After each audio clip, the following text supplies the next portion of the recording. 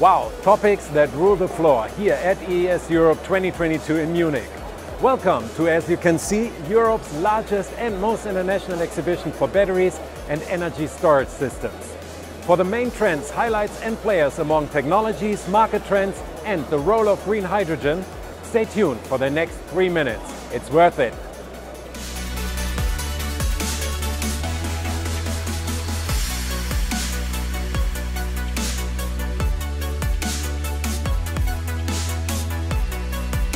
Of course, we need masses of wind and solar, but none of that will be possible without storage.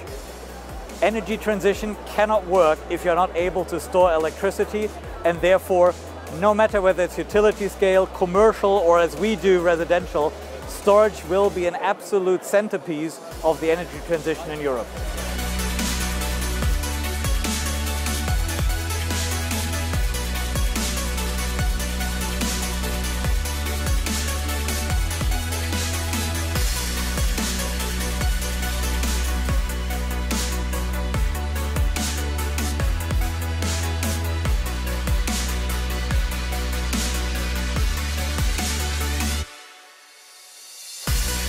The European Commission, the European Union, the member states want to avoid depending on imported gas, for example.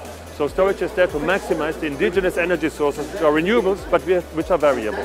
So that's a real added value of storage to make sure we have electricity 24/7 for all these applications, like this fair, because this fair is a motor for energy storage to be seen and to be understood. And the link from energy storage to all the other sectors, we see that there's a typical marriage between all these technologies, which together will drive the decarbonization of Europe.